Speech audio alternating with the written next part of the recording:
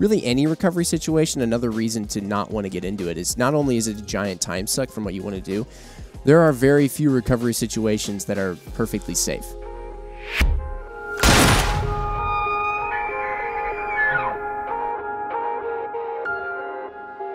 What is up, everybody? I have Jim across from me. That's right. Jim is our special guest today. We were just talking about that. You're like, oh man, now I'm in the hot seat. Yeah. Yeah, it's really easy to sit on the side where you're the interviewer because nobody faults you for not knowing anything. That's the point. You're the interviewer. Yeah. So you just ask questions, dumb, smart, whatever. My job is not knowing. Yeah. Perfectly qualified. No. They said, who doesn't know the most? Put him on that side. Well, hey, you're good at least figuring out what you don't know and asking good questions to know about it better. You've graduated.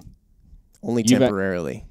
And the topic of today, I will say that I know a fair amount about, but actually the more I've researched in preparation for this podcast, the more I've realized, a lot of times people, in just about anything, you think that your knowledge is at a certain level. I didn't think that I knew everything. I knew I didn't, but I thought at least I knew a good bit. And then you really dive deep into a topic and you start actually learning about it and not just watching whatever's the first YouTube video that pops up when you search it, but learning about it, the physics and things, in this case, especially physics. And my bar of where I thought I was gradually went down and down.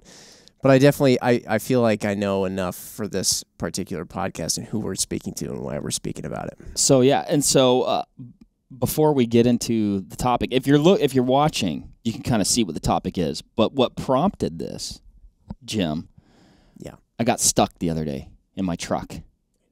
Now, you and Ryan would blame my racing slick tires that I've been too cheap to change. But I got stuck. I was out deer hunting. It was it was early January deer hunt. Mm-hmm. Very benign situation. A fair amount of snow on the ground. I pulled off to hunt this piece of public that I've hunted a different part of it in the past, but I wanted to access it via this kind of other spot that I guess I hadn't before. With the snow, there's not a great pull-off in general with hard ground, so the snow that moved it east, and then you kind of can't see also, so I pulled off. I got out of my truck, got all my stuff ready, went to hike back in. We'd also gotten some snow and rain. It's kind of a swampy area. Yeah. I walked about 2 feet off the road, broke through the snow, through the ice, and went over my knee-high rubber boots, immediately. I was literally 3 feet off the road. It became readily apparent that I was not going to access this piece of public the way I wanted to, and the only way to access it, you'd have had to walk through this, it just wasn't going to happen. You're like, right. This is like a fortress. You need some chest-high waders. We're not getting it. No, I wouldn't even done that, Jim, because I think I would have gotten stuck. Then I'd be dead. You'd been goner. For me, though, you remember me when I first started hunting. I just wore chest-high waders all the time. Never know what I was going to get into. Yeah, live and learn. If I had, I think if I'd tried to do that, I wouldn't have gotten my truck stuck. Yeah, I just would have been. It'd have been a different story. Maybe a little bit more tragic, depending on who you are. So I get out. I'm like, well, I'll go hunt this other area that I'm pretty sure I can get back into. Went to pull off the road, which my truck was at just a little bit of, I guess, an off angle. Camber. Yeah, off camber. Went to pull out, and the front end of my truck just drew down into the ditch. It just pulled down into the ditch, which was full of snow. Like I said, it was a wet area to begin with. Buried the front end. Yeah. And it just I wasn't going to get out. And then I thought to myself, well, I'm not prepared for a situation like this at all. And I wasn't anticipating a situation like this. Like I said, I was basically pulling off a paved road. I know.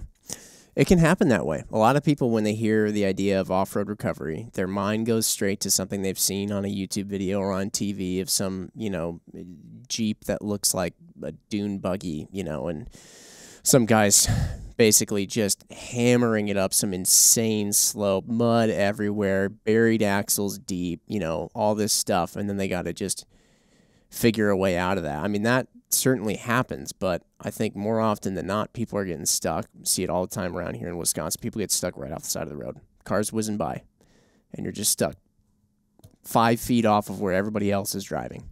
Right. And it's not, like you said, it's not something you go looking for when we're doing outdoor activities like just hunting. That's generally when I'm outdoors, or you could be going on a fishing adventure or, wherever you're trying to get back into. Most often when I have gotten stuck, it's something where you kind of hit this questionable spot, and you're like, well, I think I've got 4-wheel drive. I've got, maybe this, like, I think I can get through that. And then you're like, interesting. I wasn't able to get through that. And you just wish you could, like, back up the tape and have that knowledge. But, right. They should actually put, like, on the dial or on the shift lever for 4-wheel drive, they should put in 2-wheel instead of saying 2WD. It should say low confidence, and in 4WD, it should say overconfidence, because that's how so many people are, especially now with modern cars that have all these modes you can switch into. Oh, well, I switched it into snow mode, so I can literally go to Antarctica if I wanted, At 90 miles an hour. Yeah, with my all-season balding tires.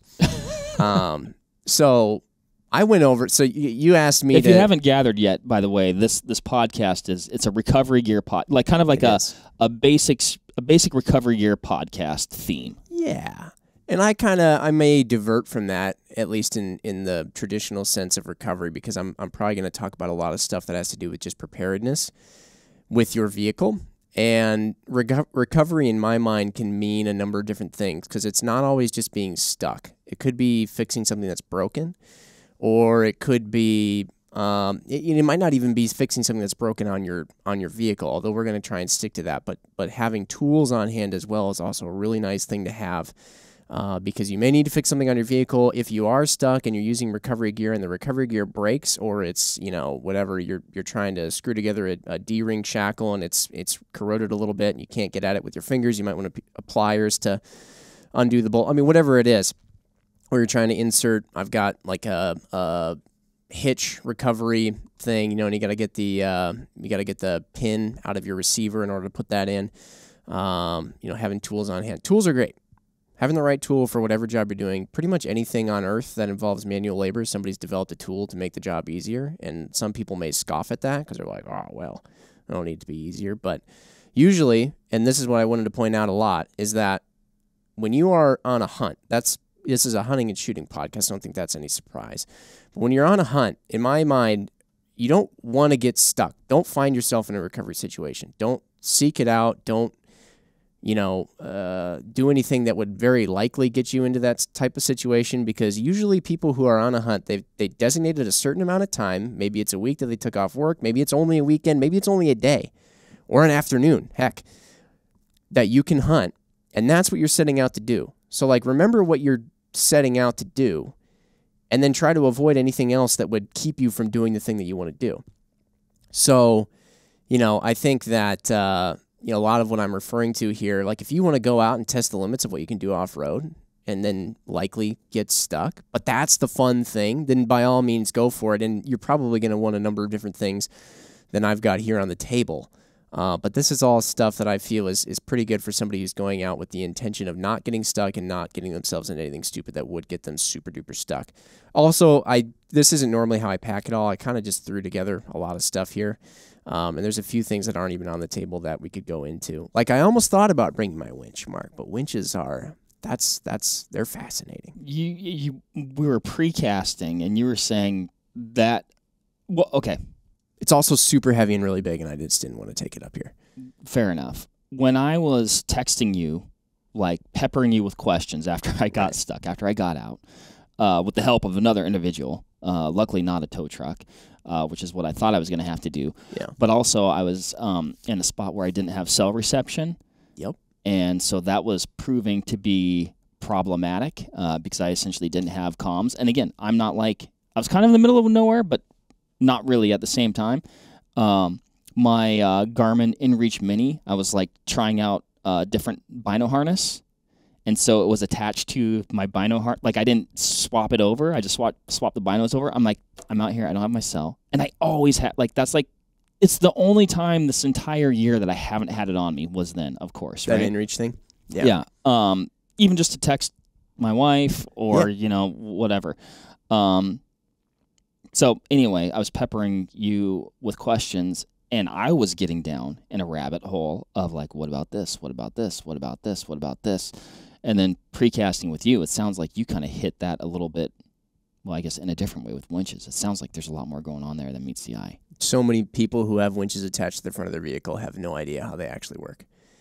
And in a lot of ways have no business really messing with it because winches are extremely dangerous too. Like there's no denying the fact that there's a legitimate danger there in using really any recovery situation. Another reason to not want to get into it is not only is it a giant time suck from what you want to do, there are very few recovery situations that are perfectly safe. It always involves some level of risk, like you could get injured or dead. And, I mean, that doesn't even matter. If you're on the side of the road, you could die because somebody might just not realize you're on the side of the road, which is an extremely common thing nowadays with so many people distracted while driving and relying on their car's automated, driving assistance to take care of things. But, I mean, people whizzing by you at 65 miles an hour. Sure, you might only have one wheel spinning or something like that, but don't take that lightly. Like, it's not something to mess around with. No, but I think also yes, nobody, well, I guess unless you're intentionally trying to get stuck, nobody wants to get stuck. But there's also situations that, even the one that I was in, or you're like, oh, this looks fine. And then there's really not very many signs pointing to oh, I'm going to get stuck here. And then all of a sudden you do. Okay. Yeah. Case in point. I've got one case in point.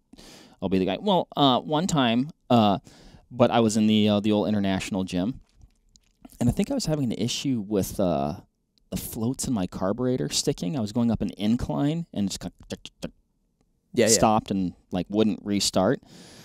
And it was a very it was a dirt road that was dry, and it kind of had not pea gravel, but just gravel. And so I was trying to start the car, and then it wouldn't start. So I'm like, well, I'll just back down in neutral. But every time I would tap the brakes, the car, the Scout would start to slide. And it got to a point where I'm like, if I do this one more time, it's going to go off the road and careening down. Not a good situation. No. We're going to lose the vehicle, possibly the passenger, me.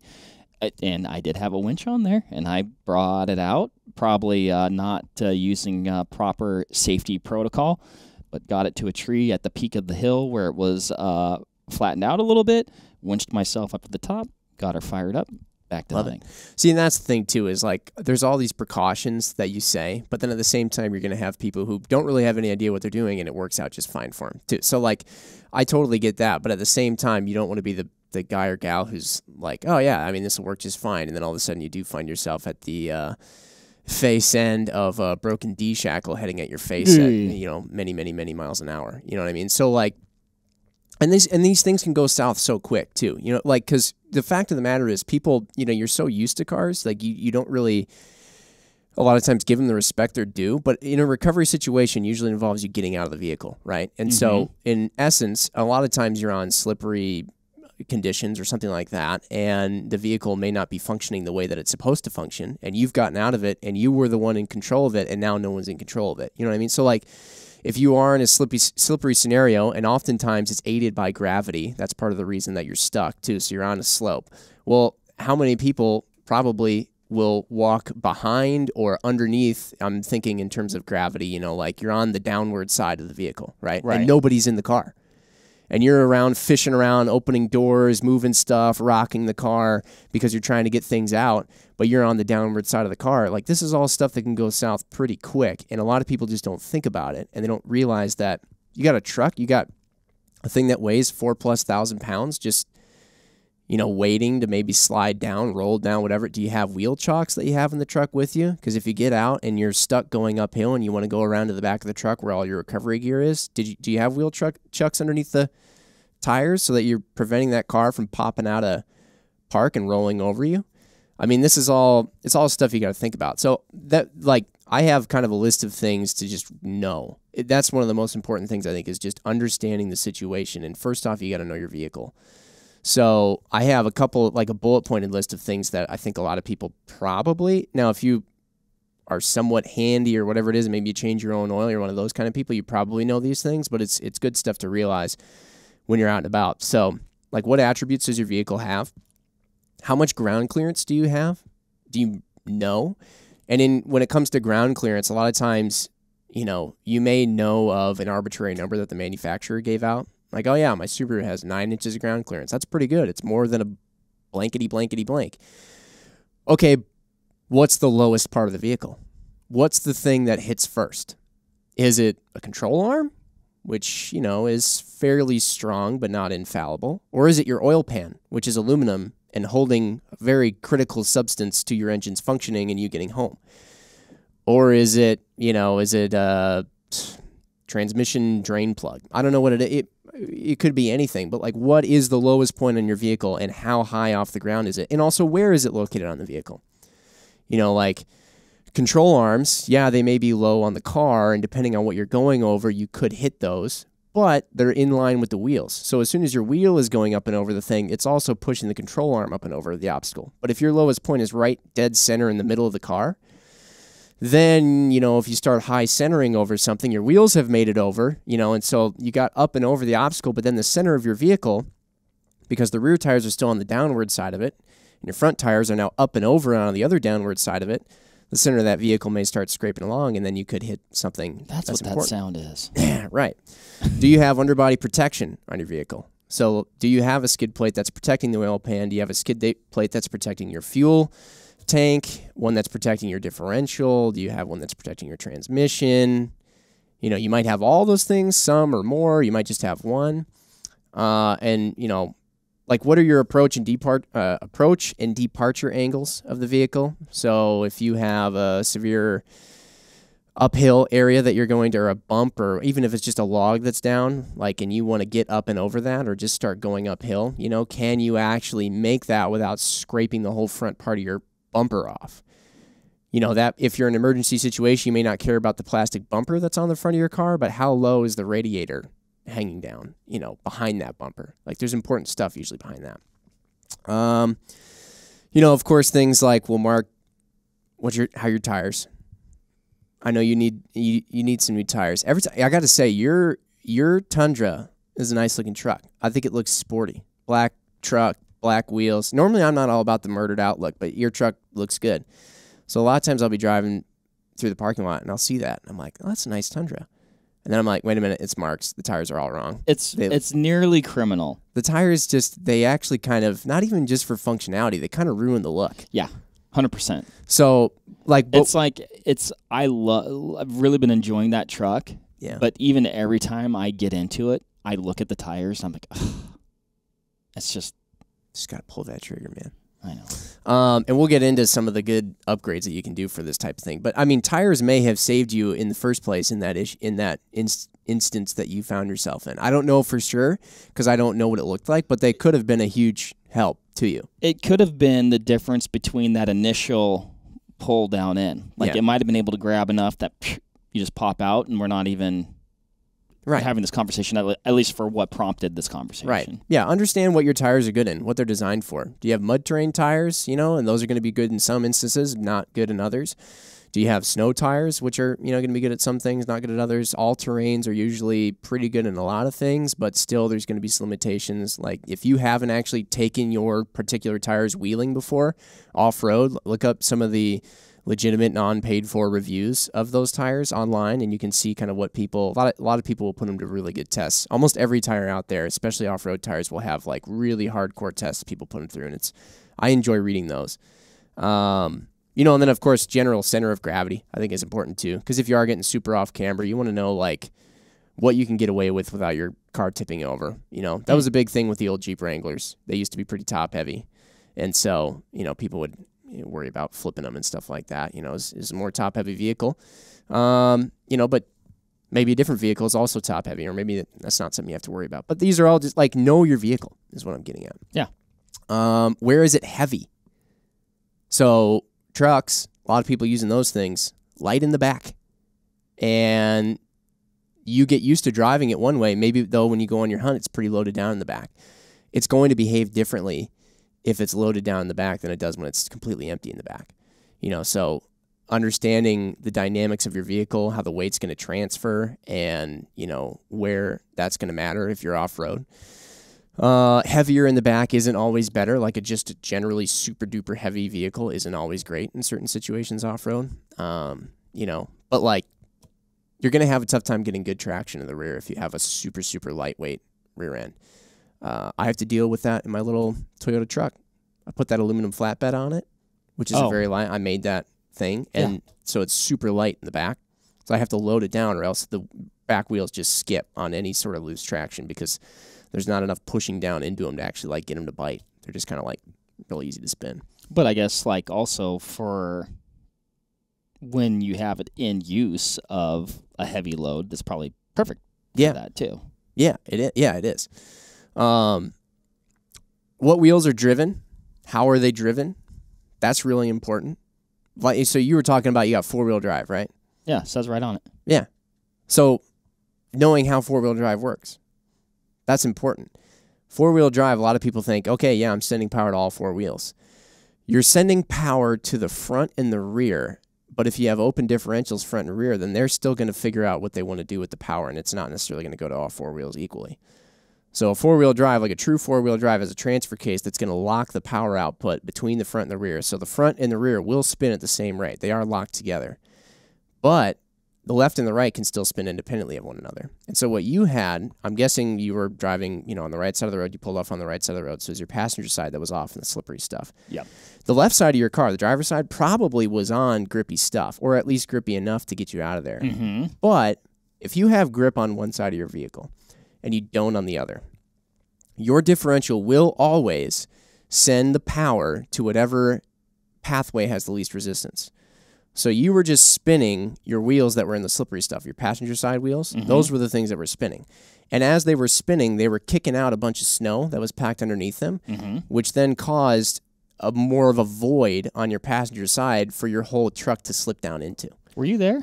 No, but that's how it that's how it happens. And so a lot of people are like, "Oh, I'm in four-wheel drive," but you don't realize that you only have two wheels spinning.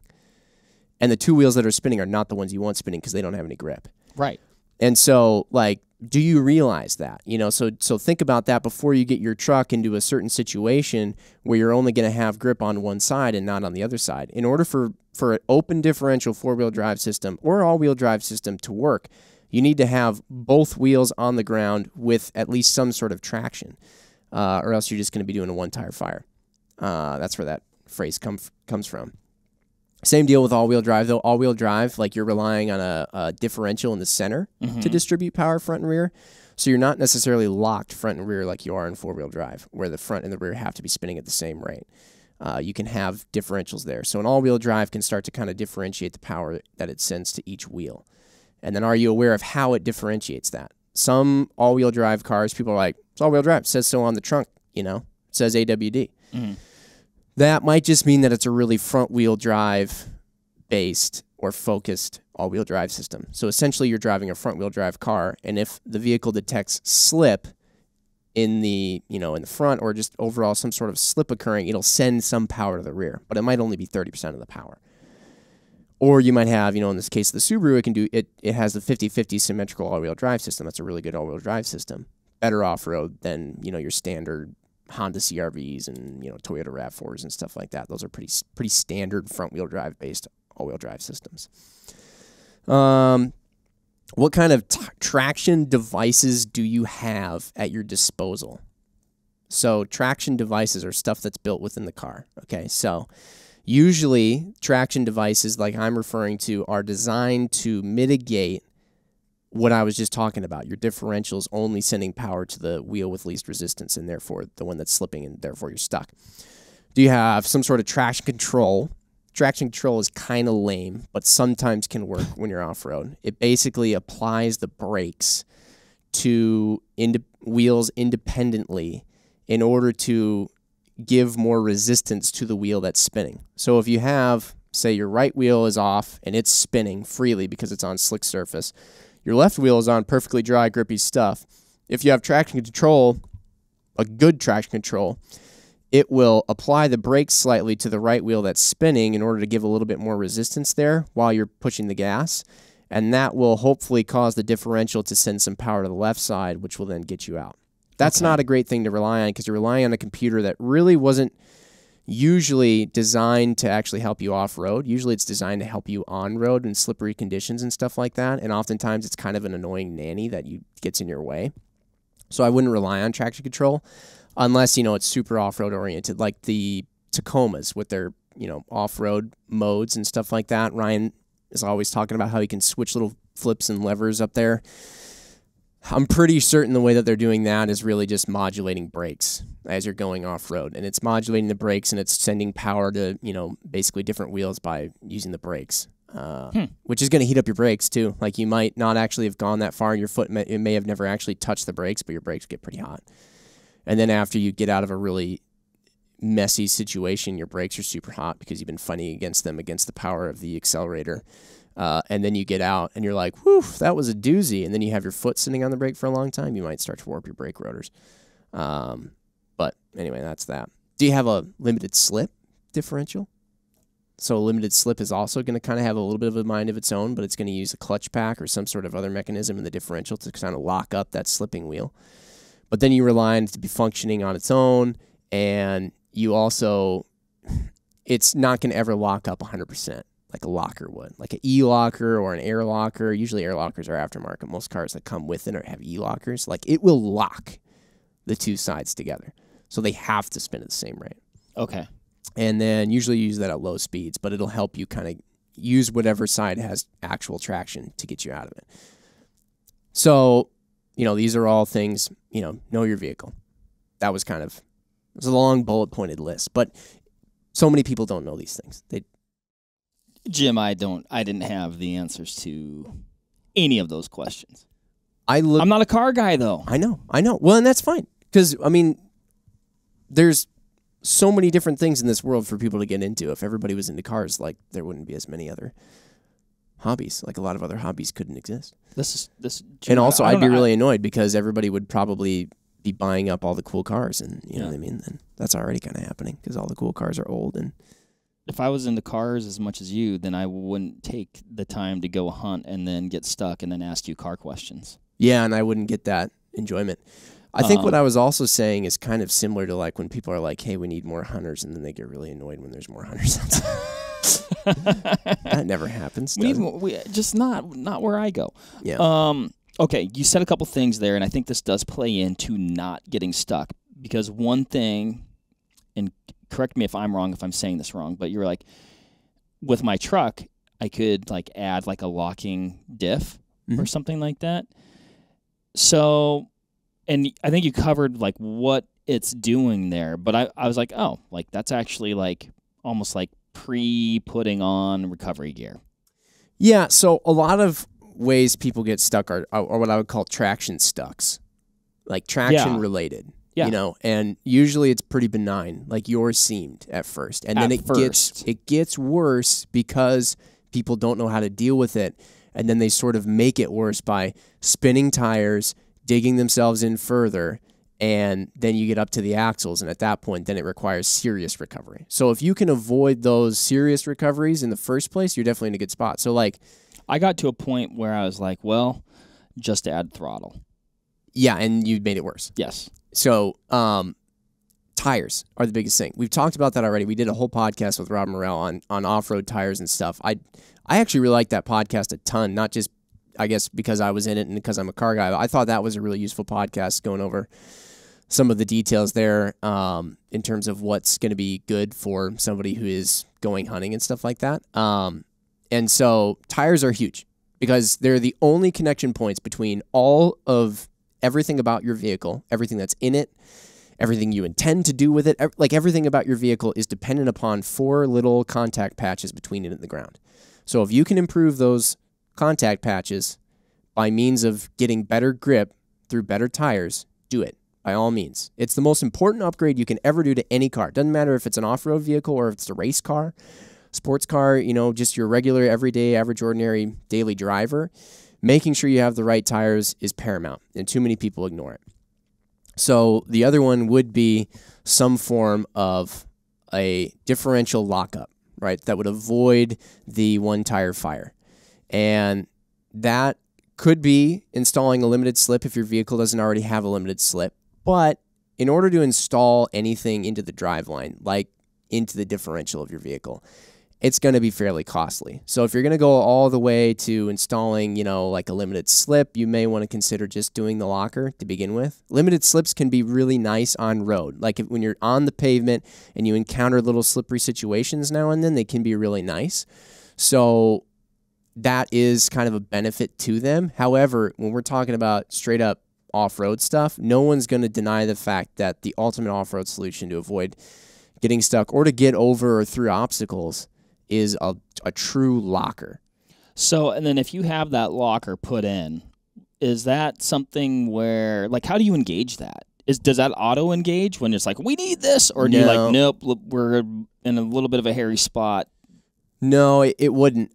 So first off, check to make sure your car doesn't actually already have one. Usually it's characterized by, there's the four-wheel drive symbol that shows, two rear wheels that are both facing straight and then two front wheels, and they characterize the front wheels by turning, because it shows, obviously, most cars, your rear wheels don't turn unless you have one of the sweet GM Quadra-steers. I hate to say it because it's a GM product, but they are cool. Anyway, so there's a little axle between the two rear wheels, and if there's a little X in the axle, that implies that you already have a rear locker. Normally, it's going to be in the rear. Most cars, aside from like Jeep Rubicons and the new Ford Bronco, like high-end off-road packages, most cars don't have a front and a rear locker. They'll usually, if they do come with a locker at all, they'll come with a rear. So like the Tacoma TRD off-roads, I know the Nissan Xterra and the Frontier Pro 4X. I don't know if they still call them the Pro 4X. Ford F-150s with the FX4 package, I know can have them at least. So stuff like this. Usually vehicles with off-road packages can oftentimes come with an e-locker. But if you install one aftermarket, they're going to install a switch on your dash. So you'll want to come to a stop. Don't engage a locker while you're going. In fact, on those factory options, they usually won't even let you. And sometimes they'll even require you to be in 4 low just because they don't want you to go fast with a locker. Because your differential, it does that annoying when you're stuck thing where it sends power to the path of least resistance. It does that on the road to avoid grenading your differential, And like if you've ever had a super lucky uppy LSD, and you've been trying to just like park in a parking lot, you'll feel it engaging a bunch. Or if you've ever been in four-wheel drive and it's dry out and you have your front and rear locked together with a transfer case and you're lurching a bunch as you make tight turns, like that's what you get. That's why you don't want to always have it on. But you'd activate it with a switch. And if you got an air locker, which I know ARB does, and they're supposedly really cool, and a lot of the Aussies really love them, and I trust anything an Aussie says pretty much about off-road recovery or anything. But they love those things, but then you have to get an air compressor. You have to mount that somewhere. You have to route all the air lines back to your diff. Then you have to route a switch up to your air compressor. And then, so you have to do all these things. There's multiple points going on, whereas if you do an e-locker, you can just install the diff, the e-locker, you can basically wire it up to your dash, and you just flip it on. It does its thing. Very interesting. So back in the day, Jim. Yeah. And I don't think really cars have this anymore, but like my International, I remember my dad's 88 F250, I believe. We had locking hubs on the front end. So what you're doing there is you're just engaging the front for the four-wheel drive. So the transfer case is going to get locked into place, so that way your power output that was only going to the rear wheels is now locked in place, and it's sending power up front, okay? And it's going to go out via, axle shafts out to your hubs. Now, your hubs are normally freewheeling, and so you would unlock them when you're not in four-wheel drive because you just don't really need to have the resistance of your hubs and everything engaged while you're driving in two-wheel drive, especially if they don't have a purpose. And so in those old cars, they didn't have electronic locking hubs. Nowadays, you just go and you push four-wheel drive. There's an electronic mechanism that locks the hubs to those axle shafts. So the same thing's happening, just different, or happening via electronics versus manual, no? Yeah, the same thing's happening with an electronic four-wheel drive push and engage, But just note that you're only locking the axle shafts to the outer hubs. So that way 4-wheel drive is actually like powering your wheels and tires up front. You're not locking the differential. Right. So that's an important distinction. But I think things like that, and then also carrying a set of go-treads with you. I have these. They're in this bag here. They're kind of an interesting invention. These are the alternative to what you see a lot of kind of like, flat brim wearing dudes in Forerunners. No, I'm just kidding. You see, no, and mine are, I'm going to say this as my go-treads are actually perfectly clean. I had to just get a new set. And so I haven't used these ones yet, but I do have them on hand just in case. So basically what these devices do, and what those, I was kind of making a joke, whenever you see somebody driving around, they got a big orange like mini surfboard looking thing with spikes all over it, traction boards, a lot of times people are using the Max Trax, that's the brand name. Basically what these are designed to do is to be put under your tire, the one that doesn't have any grip, or really even just both tires on a front or back. So like if you put them under both your rear tires, for example, if you're really dug in, then the idea is that they sort of wedge themselves into the ground and get kind of planted into the ground. And then they, on the other side, have this also really grippy surface for your tires to actually get a purchase on. And so then you can use them to get out of a sticky situation. And usually when you're stuck, you're only stuck about, say, 2 feet. If you will, or not that much. Like it usually only takes a little bit of momentum, and maybe only, the distance that these go-treads cover is, I don't know, I guess a little over a yard probably. Usually it only takes that much distance for you to finally get the vehicle to have enough momentum to get going in whatever direction you want to get going. So something like this or a traction board works. Did you get the, I was looking at those the other day, did you get the longies? I got the XLs, yeah. And I think the reason I like the go-treads is just because they pack down into this little bag, whereas when you have the traction boards, you have to find a spot for them inside, and they're going to take up space. Granted, not like a ton of space, but you probably are going to want 2 traction boards. You may even want 4, and then that's a lot of space. And, or you slap them on the outside of your rig, and then they're bright orange, even if they're black. Like, everyone knows what those are and that they're kind of, nice objects, and if they're just right out there on the outside of your vehicle, like it's not surprising at all to me if they get stolen. So these kind of pack down real nice and small. And you basically just, you just shove them under your tires in the direction you want to go. And your tires kind of gobble them up when they use them, but you get that immediate grip and enough to usually just pop you out of the situation. So just when you say gobble them up, like not... Oh, they're reusable when you're done. Yeah. But, I mean, they're not... I mean, it looks funny when you use them. You think that you're destroying them. Okay. But, like, the whole point is you're going to get your wheel spinning, and then as soon as your wheel catches that go-tread, like, it's going to get brought underneath the wheel very quickly. You know what I mean? And then once it gets brought under the wheel, it's going to jam itself into the ground. It's going to find a purchase somewhere. And then when that happens, your wheel can grip onto the go-tread and kind of launch itself out of the situation. Yep. I nearly guarantee, like, there's so many things that would have gotten me out of this. It really was like a little jam, right? Yeah. Like, it could have been so simple, but, like, locking diff probably would have gotten it. Just even better tires alone probably would have got it. Right. And these things, I nearly guarantee, sans like those 2 things when I initially got going, at least. Yeah. And even maybe once the car was completely, like, I mean, my front end was, like, buried, dude. It was, like, bad. There was a lot of wet snow there. Dude, I think they would have done it.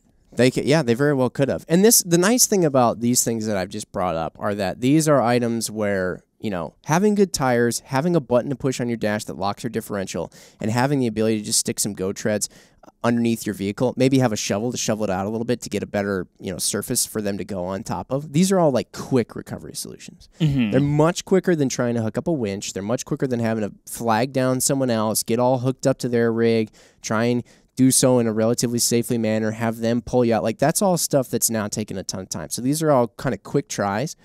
And again, like, if you know the situation too, you can preemptively avoid something like you ended up in. Not that, I mean, it happens to all of us. But, like, maybe if you get in the vehicle and you're like, hey, I can tell I'm off camber here. I know it's super slippery over there on my right side, so I know my passenger side wheels and tires are not going to have a lot of grip.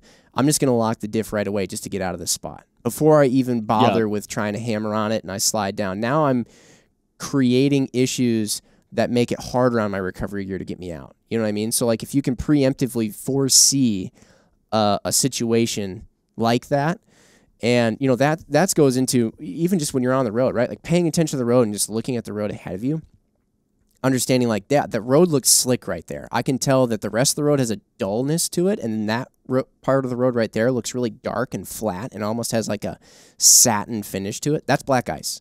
You know, so I know as soon as the passenger side of my car hits that black ice, like I might have low traction on my right side. So either I can avoid it, or I can just be prepared and like kind of know what I want to do ahead of time with the steering wheel when I lose some traction right away on the right side, and then I regain it suddenly after I go over the black ice. Like this. So like take it out of cruise control? Maybe. That might be one thing you could do. But I think that having the ability to actually understand what physics will occur if you do something a certain way is really important. That's, I guess, I've gone to some driving schools, and one of the coolest things about doing that is being able to push a vehicle to its limits. I know that here in Wisconsin, we have a lot of hooligan kids who go out when it snows and they go to empty parking lots at night and do donuts. But honestly, if I was a cop, I can't say this for certain. I don't know if I would. But as long as they weren't being like really disruptive and putting other people's lives or vehicles or property in jeopardy, if it was like a truly wide open parking lot, I might let it happen, because they're probably learning more about vehicle control and learning what happens when a vehicle is slipping. And when I turn like this, when I'm going like this, when I'm like this and this gun much it, throttle, my back end's breaking loose or whatever. Yeah, like if that happens, like that's really good. I used to do that all the time in high school, admittedly, and I learned so much about how a car works. Like you learned about understeer, and I mean, this is all stuff now we're getting out of recovery, but like learn what will happen. We're getting out of recovery and encouraging our youth to. Yeah, I don't know. Do it in a safe way, or go to a race. Like learn to take a class, something like that. It's invaluable. Understanding weight transfer of your vehicle and you know all that stuff, invaluable. Can I ask, because I'm really like I will own some of these. Does the articulation like allows them to be compact? They fit in that cool little case, right? Yeah. But does that also like help with? So the way that these, like, I guess the contour of like maybe uneven ground or something. Yeah, because the way that the Go Treads work, you want them to get sucked under your tire, and then you want them to, when they do that, they get jammed into the ground, and your tire ends up on top of them, and you get grip to go out. Right? Mm-hmm. That's how they function. Whereas traction boards, you stick them in the orientation that you want your vehicle to go, and then all you have to do is get your wheels or your tires. I always use wheels and tires interchangeably, but technically it's tires. You want to get your tires up onto the traction board, and then basically the traction board is going to remain in place, and you'll use the grip from the traction board to crawl out. Okay. And then it's going to get you out of that spot and onto better ground. I think traction boards work phenomenally. There's no doubting that. The other nice thing about traction boards, if you park your vehicle on soft surface and you're going to camp in it or just have it parked there overnight, you can park it up on top of traction boards, and they're going to spread the weight like snowshoes for your car. Yeah. You can do that with Go Treads a little bit. Like I know you can kind of put them out in a certain way, and you can park on top of them. It'll disperse the load a little bit, but not nearly as much as a full-size traction board. Okay. And that's a nice thing, because then when you wake up in the morning, you're not waking up with a car that's sunk in. Mm-hmm. You know, or what happens with snow all the time is your tires are hot from driving on the road so much, and then you get to a spot off-road to like park your car, and then basically you've melted down a little tire-shaped ice pocket that your tires are in, and if it's deep enough, you can just get stuck. You literally turn on your car and you're just stuck on like flat ground even. You're just stuck. And so that's a situation where having a shovel on hand, shoveling out some of that snow, getting a set of Go Treads or a traction board underneath will just get you out, and it'll get you going again. All you had to do is get out of that little melted ice pocket that you created. For sure. And like there's things like you can do things like we're talking about, avoidance is like probably the best thing in some or in most cases, if not all. But also, like you said, you could be camped somewhere. It could be perfectly dry. Well, now a rainstorm came in. Well, that could create some sloppy conditions. Oh, a snowstorm came in. Well, now we've got snow. You know, so yeah. You can't, it's the weather, right? It is. So the reason I kind of point these things out, like I said, so I like the idea of not having to get out and use a winch, use recovery straps, use another vehicle to have to pull me out. I like the idea of that. Because step one. So step one, like these are all traction stuck things. You know what I mean? Now, granted, some people are going to be like, okay, yeah, it's easy to say, you know, like get a locking differential. They're not expensive. They're usually going to cost you 4 figures, probably like anywhere from $1,000 to $2,000 for the differential. Installation is going to be expensive because you are dealing with drivetrain components. You have to probably find a somewhat semi-specialty four-wheel drive shop. There's a lot of those around. I think people don't realize oftentimes how many shops there are that kind of, at least even if it's an automotive shop that has a four-wheel drive enthusiast who's one of the technicians. So definitely look around. It's going to be an expensive installation, okay? And then you got to, go treads really aren't too bad. I think, you know, it's about $100 shipped to your house or something like that. New tires can be expensive nowadays. They are getting more and more pricey. But if you look at the money that you spend there, you can avoid so many situations where you're going to get stuck with good tires, some sort of means of traction, you know, control, preferably locking diff, in my opinion, something like this. For that amount of money, you can avoid a lot of situations versus investing the same amount of money in a bunch of recovery gear that'll get you out of situations maybe you could have avoided in the first place, right? Right. So let's talk about getting a winch, okay? Getting a winch to do self-recovery with your vehicle.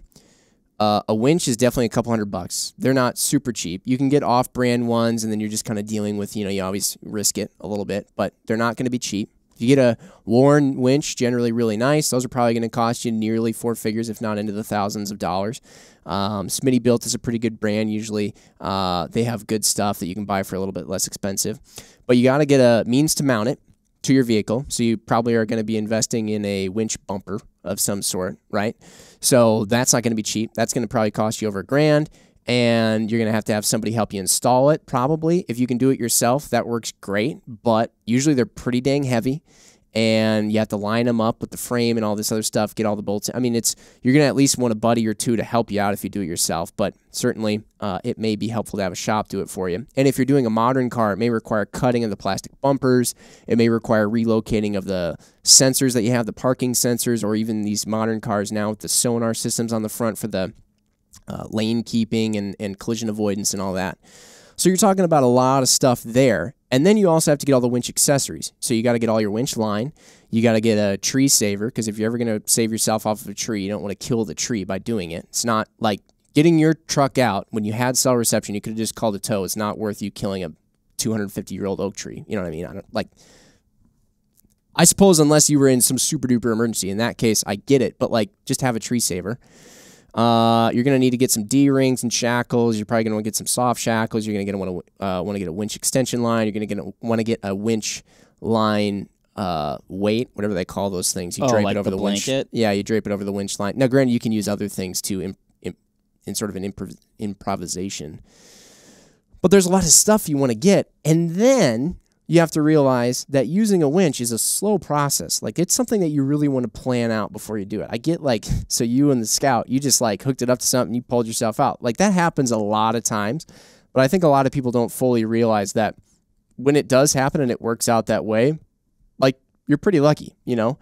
Or at least maybe you weren't super stuck and you were in a type of stuck that maybe you could have gotten out with another type of device like a locker and some go treads in the first place, you know? But if you're really, really, really stuck, it usually takes a fair amount of planning, and it's not a safe process.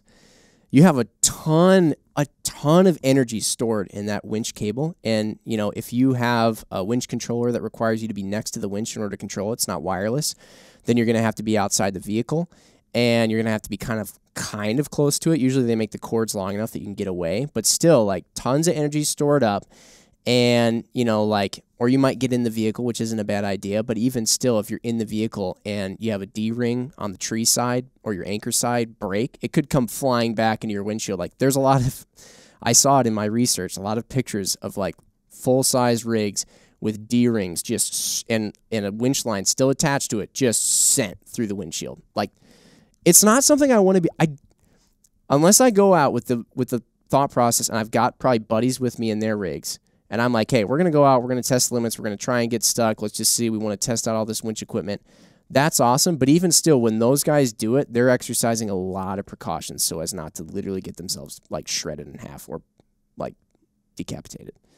Yeah, I mean, nobody likes that, right? But you can't, I don't think you're saying that you're anti-winch. It's just like there's a lot to consider. There's a lot to consider, and I'm mostly saying this as a precaution because I think a lot of people think a winch is like this. It's like this super pill. You know, if I put it on my car, I'm done. You know, like I got a winch. It's on my car. There's a hook on the end of the winch line. I'm done. I can get out of anything, and that's not the case. Like there's just a lot to it. You know, and then there's a lot to like buying a winch in general. Like, do you know how much your car weighs? Do you know how much your Tundra weighs, for example? I'm not calling you out for it. I actually couldn't tell you the car that I drove in today. I couldn't tell you off the top of my head what it weighs. I think if I was buying a winch, though, like I'd look at the rating and go, well, I better go figure out how much my truck weighs. Yeah, because they're rated. And a lot of times people don't realize, like, okay, so you have a 4,000-pound Jeep. You know, so they're like, oh, well, the 5,000-pound winch should get me out. I got 1,000 pounds of wiggle room there. Well, you don't realize that that's just the weight of your Jeep. You also have to consider the amount of force it's going to take to get 4,000-pound Jeep unstuck, which is going to be considerably more than 4,000 pounds and probably more than 5,000 pounds. So a really popular weight for winches is 9,500 pounds. Then there's 10,000-pound winches. There's 12,000-pound winches or 12,500-pound winches, and you can go up from there. But you definitely want to get something that's going to be, usually the rule of thumb is like weight and a half of your vehicle. And even then, you may not have enough oomph to get your winch out. Well, then you might want to have pulleys on hand so that you can give yourself, like a snatch block up at the tree, run the winch line through the snatch block, come back to a recovery point on your truck, and then you've actually halved the amount of weight that your winch is essentially required to pull. Like I get a pulley. What's a snatch block? It's a pulley. Oh, okay. A snatch block is basically a pulley that you can attach to an anchor point and then run your winch line through. Okay. Kind of designed for off-roading and stuff. Okay.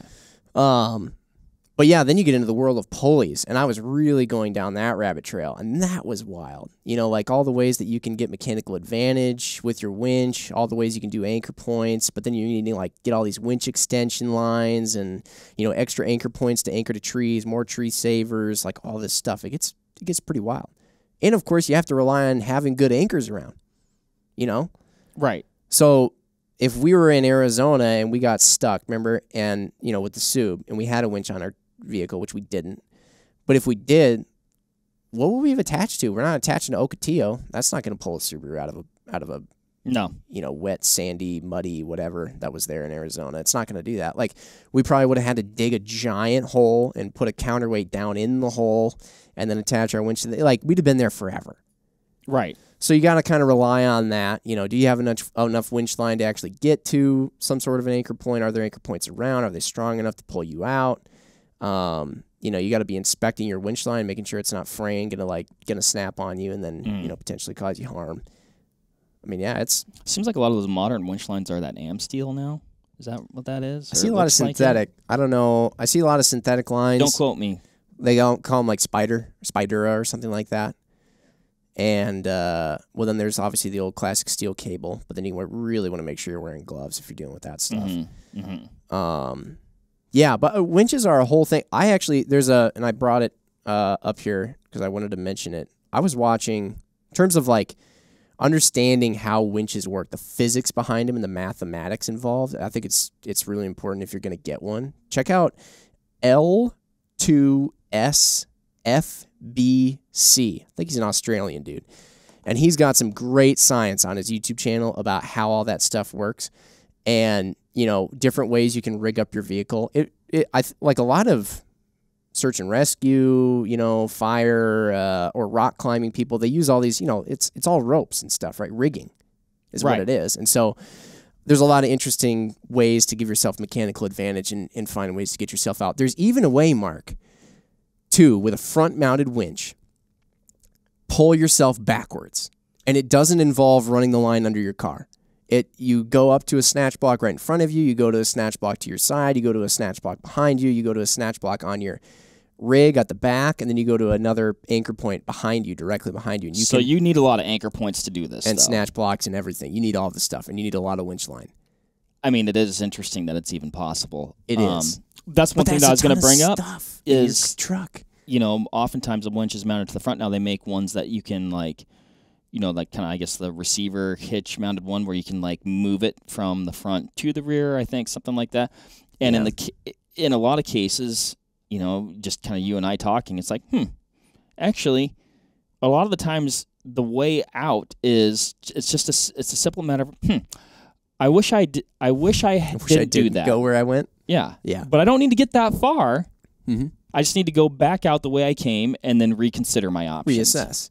Yeah, so that's where I actually had a truck once with a rear-mounted winch, and I used it primarily for pulling stuff up onto trailers, cars.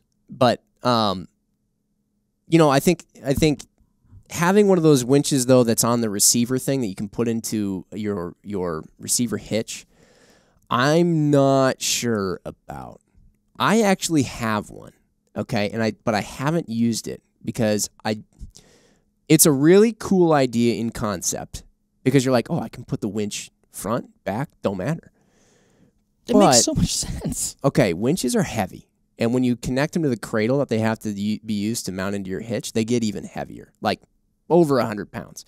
And when you're stuck in the mud or the snow, it's not exactly even surface. Usually, if you're stuck in it, it's especially not going to be even surface. And you're having to haul this 130-pound thing around, right? You finally get it into the receiver, and then you have to run the wiring up to your battery. So if you run it around to the back, you got to have, aught gauge, maybe 1 gauge wire, positive and negative, on hand that you can connect up to your battery. And then you got to run it up to your battery, under the hood. Or if you got a battery in the back, good for you, I guess. Then you got a battery in the back taking up space. Then you got to have that whole setup. Okay, now you've rigged up your winch. Now you have to also consider the fact that your trailer hitch really wasn't made to do that. Trailer hitches are made to straight pull stuff that you're towing on a road, So they have a pretty significant, hefty, I guess, rating in terms of what they can pull. Mm-hmm. And don't look at all trailer hitches as being equal. Not all are equal by any means. If you've got a little trailer hitch on the back of your hatchback, it's probably not rated the same as the trailer hitch on the back of an F-250. But they're not really intended to be having huge side loads on them. You're going to be putting a pretty big stress on the hitch itself and also the frame that it's mounted to. They're not really, designed to be, I guess really that's the big thing, is they're not designed to be doing a whole lot else than pulling something straight. Yeah. Mm-hmm. And the rating on them might not even be as much as the rating on your winch, and it might not be anywhere near as much force as you need to get out of the ditch that you're in. So that's my issue with it. So after all that kind of messing around, and then you don't want to drive around with it attached to your hitch either. You don't want to. There are people who do it, and you could even argue, hey, in the wintertime, it actually adds more weight to the rear of my truck, which can help give me a little bit more rear wheel traction. I get that because I did this. But, okay, if you're driving, let's say you got a Tacoma. I love to pick on Tacomas because they got little spaghetti frames and little C-channel frames. They're not they're known for being a little bendy. But, hey, Tacoma's very off-road capable truck. If you have this big old weight suspended out like a lever out there and it's attached to your trailer hitch that really wasn't intended for all that weight, and you don't even necessarily know off the top of your head the tongue weight capacity on your trailer hitch, which I don't think is huge on the Tacomas because they really don't have a great towing capacity in general. But you might, when you're hitting bumps and stuff and all that weight is kind of slamming down like a lever, you could potentially cause damage to your frame over time, or at least the trailer hitch itself. So, there's all that. Of course, I didn't even bring up the fact you're relying on a trailer hitch pin as your one means of holding the winch in the car too when you're actually winching with it. So there's a lot going on with that. You reduce your departure angle because you got a big thing sticking out the back if you leave it out the back. If you don't leave it out the back, you got a big 130-pound annoying thing in your truck bed that's, hopefully secured somehow, or else it's going to be banging around ruining everything when you're driving. I just don't love it. I don't love it. You haven't talked me out of it. Have I not? Not entirely. Really? Mark, you don't... What? So, okay, I've just been in a couple situations where it would have been nice to have. Was your receiver readily available and easy to stick a thing that's about, 2.5, 3 feet long right into the back of the truck? Yeah. Okay, so it wasn't buried. Wasn't buried. So that's good. What were you going to winch to, and how much force were you going to be putting? That's not important. How much force were you going to be putting on your trailer hitch that wasn't intended for that force to be put on? That I don't know. If you were down like this, okay, right, and you're going to be having your winch pull you up and out, right? So the front end's down, back end's up. Yes. Moving on. And then you're pulling, right? You're pulling your trailer receiver down. So effectively, you are adding tongue weight to it, right? It's not meant for that. But it wasn't going to be that much. It's what if your tongue weight? I just needed just a little. What if the rating just a bump? What if the rating for tongue weight is 500 to 1,000 pounds, and you're trying to pull a 4,500, 5,000 pound truck out? That's also, by the way, being assisted by gravity and friction and mud and all this other stuff, and you're pulling out that way. I don't know. I don't like it, though. I really don't. And then you have to run, like I said, run all that freaking wire up to your battery. Got to have your hood popped up enough that it's a mess. You hate fiddling around with stuff. You're going to hate fiddling around with that. Trust me. All right. Fair enough. Well, and I've got a lot of stuff that I need to do before I even get to that point. That's definitely not step one. We're an hour in, and we've covered like 3 things, Jim, and we've got like 40 things here. There's a lot of stuff on the table here. Obviously, like I carry a ton of tools around with me because I like to be able to fix stuff. That's also, like I said, part of recovery. I think recovery is oftentimes recovering from something being broken. Golly, and speaking of breaking things, like you're so much like more likely to break stuff when you're in a recovery situation. You know what I mean? Right. Like you're putting a lot of shock on things oftentimes. So like, especially if you're not doing it right, you know.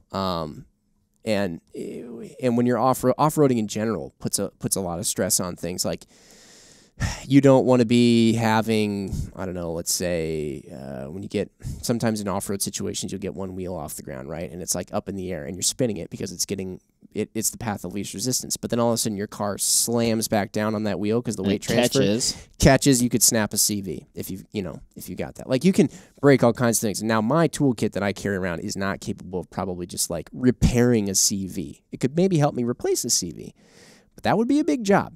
And I better have my jack. I don't actually have my scissor jack here. A lot of times, that's one thing I was going to ask. Actually, a jack. Like what jack outside of the one that comes with your vehicle, which I always find to be just. It's never in the right place. You think it's in a great place because it's tucked away and not in your way when you don't need it. But then when you do need it, everything's piled on top of it. So do you carry a different jack in like the bed of your truck, or? I do. I carry another scissor jack because I like scissor jacks because frequently I'm helping other people as well. And those types of jacks are really easy to slip under any car. So if it's a car that's low to the ground, if it's a car that's a little high off the ground, I can put a block on top. I can do something like that. They work. They're proven, right? So there are better jacks, of course. I mean, certainly any jack you use in a garage is way better. But then you're in a nice garage with a nice smooth concrete floor and all that good stuff. Bottle jacks are great too. I would probably prefer to use a bottle jack over a scissor jack, but you're never going to stuff that under a sedan or even most wagons or most crossovers, heck. Because the bottle jack, just even when it's in its fully receded or whatever position, is still kind of tall. Certainly, if you get a bottle jack that's capable of lifting up your truck, it's going to be too big for those. But yeah, I like having a jack. I don't carry a high lift jack. Like if I'm going off road, I think they're cool. I love the way they look strapped to the side of an old Jeep or whatever, or on the hood even of an old Jeep. But those things are a death trap. And it's really cool. Like you can even winch yourself out with a high lift, but I don't like some of those hand winching things because then you are required to be standing right in the middle of all of the stored energy, and I don't like being right there. Then of course it's like, I was like, what about a come along, Jim? And you're like, No, I hate come alongs, dude. Those things are a death trap. Like again, you're standing right in the middle of all the stored energy, and really most come alongs aren't made to hold that kind of weight and do that, exert that kind of force. Some they make for off-road use. But I just don't like being in the middle of that. Plus, they're gigantic. They're heavy as heck, and it's just a burden. Anyway, but high lift jacks, I also don't like using. I don't like the idea of using them to I know they're kind of made to be able to jack your car up off the ground so you can sort of change the grip that's underneath that particular given tire. Like you could jack up a side or a corner that's slipping, and you could pack it with like a bunch of nice dry rocks and stuff like that, and then that would help you. I mean, I could even see like if you were, which I would actually have been thinking about getting and carrying a like just like a battery operated. Like I love gas powered chainsaws, but probably for just EDC of my truck, get like a battery operated one. But I could see, you know, like cutting down some dead wood or something, shoving that underneath there. Yeah, you make your own go tread. Right. Basically. Yeah. Or you raise up the ground enough to get to that wheel that maybe was, you know, in the air, which I guess if it was in the air, but still, if it was in the air, then at least putting a high lift jack on it will keep it from falling back on you and killing you. Yeah. But even still, high lift jacks themselves want to kill you because, you know, if you don't operate them right, you can get your, you know, some body part in the middle of that lever that's got a lot of stored energy in it and it's ready to jump up, cut your finger off, or slam your head pretty hard. And you know, they're kind of unsteady. You can get little bases for them, but then you gotta be carrying around all this extra stuff. Again, you get little bases for them that give them a wider footprint on the ground, so they're not so unsteady. But still, like, I just don't like them. I love them. I love that they exist, and there's certain very distinct situations where they may be useful in, but like so often, I just think they're big, they're heavy, they take up a lot of space, and most of the time, like 90% of the time, they're very dangerous. Know how to use it if you're gonna. Yeah, don't use it for changing a tire. I don't think that's a good idea. But all people do it all the time. I love having. Okay, so I've got shout out to DJ over at North American Rescue. This isn't where I normally put it, DJ. Even though that was pretty easily accessible. This is my tourniquet general. It's actually from North American Rescue. It's got some basic, you know, wound packing, but most importantly for me, a tourniquet. I always keep a socket set. Always. So many things get put on with sockets. And you know what I hate?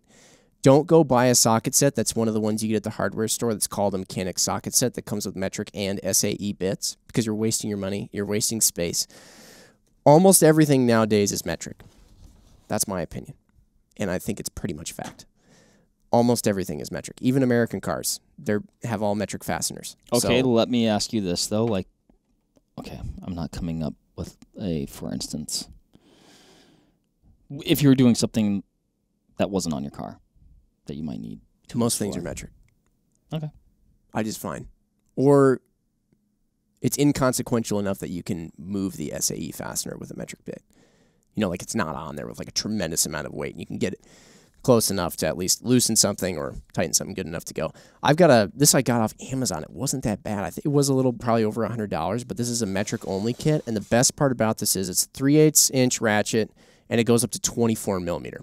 So that's a big bit, and you can use that for a lot of different things. A 3/8 inch ratchet you can use for most things. Like maybe you're not going to pull an axle nut off with it, but that's why I carry a breaker bar and also a step down bit from 1/2 inch to 3/8, so I can use my 1/2 inch breaker bar on 3/8 bit. Point that out. It's down the bottom. Oh, okay. I have a bunch of cold weather gear too, because inevitably you're going to get stuck in cold weather. So yeah, we were talking about that. Good set of gloves, maybe a beanie. Yeah. You know, heck, maybe, you know, I don't know, light jacket. But sometimes you get stuck or need to do something, and you might just be in your work clothes, going to work, and all of a sudden you're like, oh great, I'm in a ditch. Neat, you know. Mm-hmm. I mean, I've got pry bars. Even got a little 1/2 inch impact wrench here for, you know, if you got to take off a wheel. It's so much easier to do it with an impact wrench. Just get the job done quick. I've got a hammer. You know, I've just got stuff that my most commonly used tools, which I've gotten to, you know, figure out what that is over a number of years of working on vehicles. Most commonly used tools, pardon me, I keep in here. I've got Allen wrenches of every variety, including Torx. You know, I've got adjustable wrenches. I've got regular set of metric wrenches that are, you know, closed on one end and then crescent on the other. I made sure to complete my kit by going up to 22 millimeters on the wrench. A couple extras. Wait a minute. No, these are the extras. That was supposed to be a 21 mil. They sent me the wrong one. I just put that in the other day. I just actually put together another one of these kits. So this is a newer kit I put together. Got a set of shears in there. I do. You never know when you might need to cut something. Like what? I don't know. I cut stuff all the time, Mark. What's this thing here? That's one of the coolest things that I've got in here. This is a fire extinguisher. Okay. I touched it, and then it looked like it might go off, so then I quit touching it. These Element fire extinguishers, they use them in race cars now because they're so lightweight, but this particular one gets you 50 seconds of fire extinguishing in something that's no bigger than a road flare, which I do also carry road flares. That is cool. They make one that's just as big, if not maybe like barely bigger, that gives you 100 seconds of fire extinguishing. And it's very super impressive. Tiny. Yeah. I carry a little extendo magnet too, because inevitably when you're not in your nice garage and with a nice clean floor underneath you where you can easily find bolts that you drop, you will drop one, and then you'll want to have a little magnet to fish around and find it. Fish around and find out. Fish around and find out. Fish around and find it. That's right. Okay. What's in the big red case at the bottom? Big red case at the bottom, that's either the road flares or that's the road flares. Okay. I got screwdrivers of all different varieties and types in here, flathead, Phillips. I've got a tape measure, that's not for an emergency thing. That's just because I like having a tape measure on hand. Adjustable crescent wrench, snips, pliers. But like I said, I'm not going to rebuild a car with that kit, but those are all the tools that I always wish I had on hand whenever something goes wrong. Gotcha. Seemingly, like somebody here at work is like, "Oh, hey, I've got a XYZ check engine light. I do have my usually I have my OBD2 code scanner in there, because that's another thing that's going to leave you stranded. You get a check engine light, your car goes into limp home mode. You can just check to see what it is. So I like having that. Sometimes it's just knowing. You're like, hey, I'm screwed either way, but I just want to know what it is. But sometimes you can look at it and you can be like, oh, well, it says there's a sensor fault. You know what I mean? And then you can go and you can check that, and it might just be like a connection that went bad, or, like it could just be little things. Or you might even just need to delete a code. Like the code that went, you know why it went, and you know it's not a big deal. Depending on your vehicle, you can kind of like delete that maybe and just kind of leave it be and fix it when you get home. I don't know. These are nice things to We're going to ignore that for now. We're going to ignore that. It looks like in this... okay. Well, what do I want to go? We're switching gears a lot. That's what I keep. So I like these duffel bags because I like to keep everything. What the worst part is when you're going on like a hunt, right? Or any type of adventure or drive, long road trip. The worst part is when you have worried yourself to death so much about getting stuck somewhere that you packed so much crap. You didn't have it all in one spot that you have no room for anything else. So with a 24-inch kind of contractor tote bag, and then this one's an 18-inch. I could have gone with another 24-inch. I find that the 24-inch size fits real nice in a truck behind the wheel well, between the wheel well and the tailgate usually. Sure. Mm-hmm. I mean, measure for your own reference, but you can fit two of those, and then they're out of the way, and then you still have like basically the whole bed, minus those little back corners. Right, which is kind of like, it's always a little bit of an awkward space anyway. It's easy to get to as soon as you open the tailgate. You just pull it right back on the tailgate and get to your tools. So that's where I like to keep these. Yeah, I like that because so often, because you aren't using something very often, you kind of put it in that spot that's completely out of the way, and then when you need it, it's like a complete pain to get to it. Exactly. So I feel like that space I never miss, and then it's also really easy to get to. So one bag I have for like tools, and the other bag I have for emergency items. I don't call it a recovery kit, even though a lot of the items in here are recovery stuff, but I have for emergency items. So, I guess I have, I put my road flares in that one for some reason. Usually I'd have them in this one. But I keep some of my cold weather gear. I keep the bubba rope, which we'll go into. We haven't even talked about using somebody else's vehicle as recovery or using your own vehicle as recovery for someone else.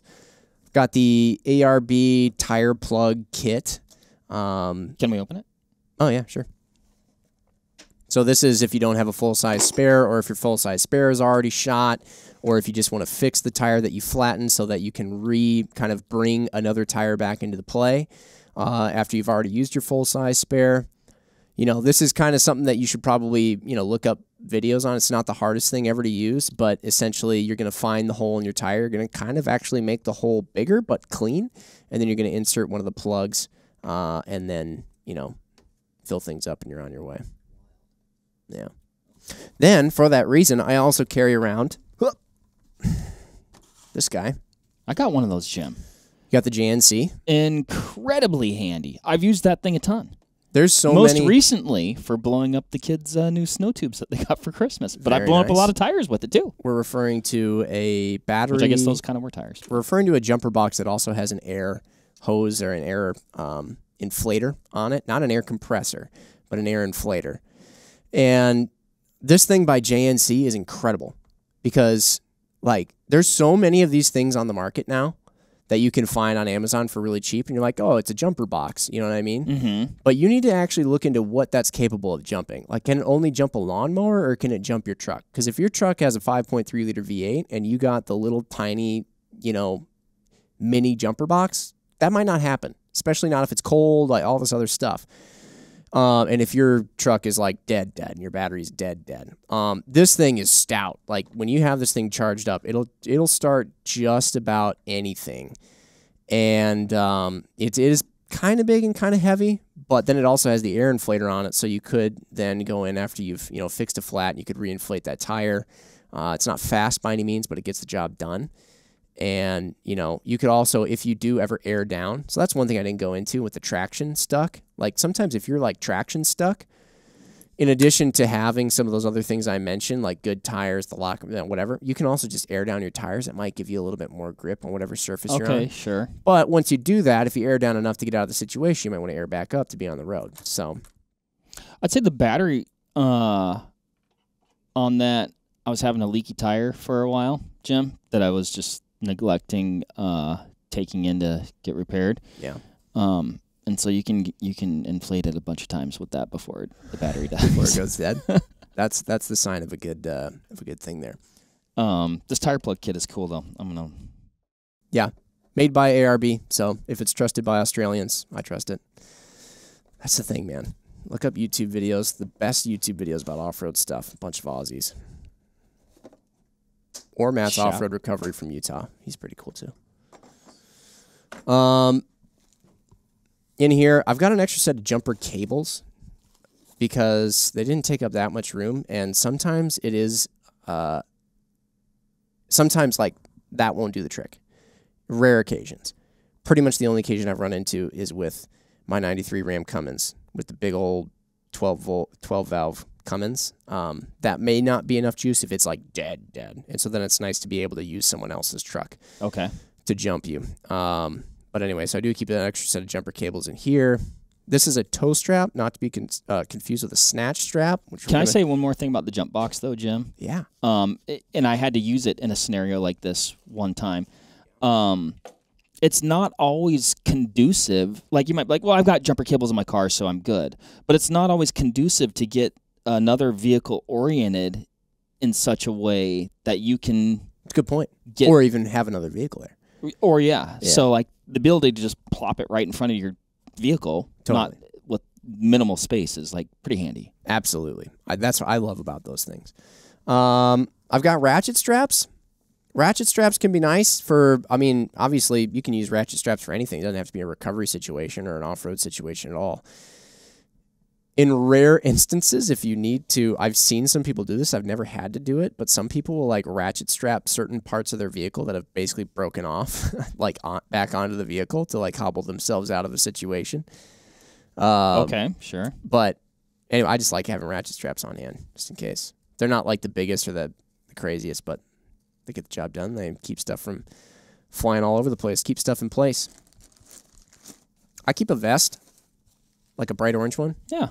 I used to have a bright yellow one. Have you ever been driving in the winter around here and there's somebody like road construction with bright yellow, neon yellow vests on, and when it's really snowy, you almost don't see them? I haven't noticed that, no. I find neon yellow really hard for me to see when it's snowy. Maybe that's because they're wearing neon yellow. Maybe they were there, Jim. What? Well, you're like... Was it an apparition? I'm like, I didn't... No, I'm saying, you're like, have you ever noticed that they're hard to see? And I'm like, no. Yeah. I just don't know what it is about neon yellow against snow. I have a harder time seeing it than orange, so I carry an orange vest. But that's one of those things where it's like, hey, don't get yourself killed when you're like 5 feet off the road and people are whizzing by at 75 miles an hour. Like, do everything to make sure that they can see you. I got, flashlight that I always carry. You keep a headlamp with you. All that good stuff. These are still in the packaging, which I'm embarrassed about, but that's because I just got some new ones to add to this bag. Like, they literally showed up yesterday, so I haven't pulled them out yet. These what are those? soft shackles. Soft shackles, okay. Yeah, so now we're getting into talking about pulling, whether it's winch-related or another vehicle. And this is the kind that I feel like most people find themselves in. Like you don't have a winch. You don't have some of the, traction aiding devices that we talked about, and you're like, all right, yeah, I'm going to rely on somebody else to get me out of here. And otherwise, I just got hand warmers and Key though, like so key for like a lot of the stuff you need that manual dexterity, and I'm talking. This is like a do as I say, not as I do, because I haven't built this kit yet. But you got to be able to use your hands, man. It's true. And hand warmers they're just key this time of year. Very, very true. Okay, so like first up, this is kind of an emergency, get you out of a tight spot. You don't have any other recovery points on the back of your vehicle. This is a block that goes into your trailer hitch receiver on the back of your truck, and then it gives you a point for a D-ring to go into. So somebody could pull you out that way. It's not something that I would rely on all the time because, like we talked about before, you're going to stress out your trailer hitch too much. Sure. A lot of times, like I think I found this when I've pulled a number of people out of ditches around here in the wintertime. Like every car has some point that you can use to pull it out of somewhere. Like that's first off, like a recovery point is usually like required when they make it somehow. But then there's also other ways that like improv ways that you can go about attaching to a vehicle. I.e. you can add some on improv style. Really, there's not a whole lot else you can add on other than one to the receiver. Or you can start using other really strong parts of the vehicle. But like almost always, there's going to be some area underneath the front and underneath the rear that you can attach to. If it's a pretty, at least, especially if it's more a pedestrian style vehicle, you don't want to rely on those because usually they're pretty small, like for anything mega off-roady. But definitely if it's like just off the side of the road, you can rely on those pretty well. Just pull somebody back out of a slippery spot. But adding one on, so like in your receiver, this is from Factor 55. They make a lot of really good off-road recovery stuff, off-road recovery gear. Having a D-ring that goes along with that is really important. Having a couple of D-rings isn't a bad idea because you can just use them to, anchor off to a couple of different things. You can use them to attach to various things, whether it's recovery points on the other vehicle or, if you're really getting crazy with snatch blocks and all that other stuff I was talking about with winches. It's never a bad idea. These soft shackles, though, I think are something that a lot of people could use a lot of. Yeah, when would you implement something like that? So soft shackles are basically, for those listening, I shouldn't. Well, it says synthetic. Now, I know there's a difference between nylon and polyester in terms of recovery and towing gear. I couldn't tell you exactly the synthetic material that's used in this. But basically, I'll say replaces because I can't think of another word. It replaces a D-ring. So it's a point that you can use for recovery that you can attach pretty much anywhere. That's the best part about soft shackles. Okay, so like instead of attaching it to like maybe like a sturdy metal point of your vehicle, you attach the soft shackle to the sturdy metal point of your vehicle? Yeah. So I'm pretty much, you're getting at it. So I'm gonna open up this bag. I'm gonna have to anyway when I put this back in the spot. So what you have here is, a loop. You can hook up your winch to this. You could hook up, with a D-ring. You could hook this tow strap. So I could use a tow strap. I could use a snatch strap. I could use the bubber rope like I have over there. That's a, what do they call those? Kinetic recovery rope. Oh. I could use any one of those. So I could hook those types of devices onto the soft shackle. I could connect the soft shackle to the vehicle that I'm trying to recover, and I could even use another soft shackle on the vehicle that's my recovery vehicle, and again attach the other side of the recovery rope to it, and then we just use this to pull. Right. The thing that makes a soft shackle nice, I guess I'm kind of beating around the bush here a little bit. The thing that makes a soft shackle nice, so the way that they function, you open up one end of the loop, and now I can slip this through pretty much anything. I have to be smart about what I put it through because if it's sharp, then this is going to rip when I'm in mid-recovery, and then I'm going to have all that potential energy heading somewhere dangerous. But as long as there's no like super sharp edges that are going to cut this thing while it's under all that force, like I can slip this through. I've, in some cases, pulling cars up onto trailers, I've put a soft shackle around a control arm. And then I've just attached right to the control arm, and I just pulled the car right up on the trailer, right? Like, it was super quick. I didn't have to really... Not a ton of resistance. No, not a ton of resistance in that case, so I wasn't worried about this like getting shredded. If I were going to do a really, really big pull, I would want something that's a little bit more probably like rounded edges and all that stuff to pull out. But something like a control arm is really strong, usually. It's at least stronger than attaching to a little bumper attachment point, on the back of your car. But sometimes just the hooks that different vehicles use are different sizes and shapes, and these soft shackles can slip through that, and then you bring it back around, and you connect up this ball end once again, and then you can just, D-ring shackle onto it, or something like you can just slip this right through the looped end on the end of a snatch strap, toe strap, a kinetic recovery thing. You kind of have to know, there's smart ways to use this, and there's also not smart ways to use this. There's times where the D-ring, like if you can use a D-ring, definitely use one. Because they're so much stronger and I'd say more reliable.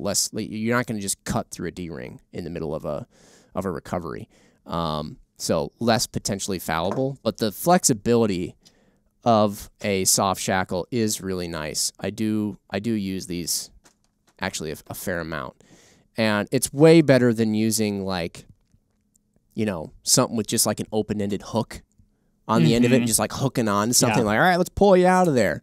Those work all the time. I know plenty of people have pulled people out that way.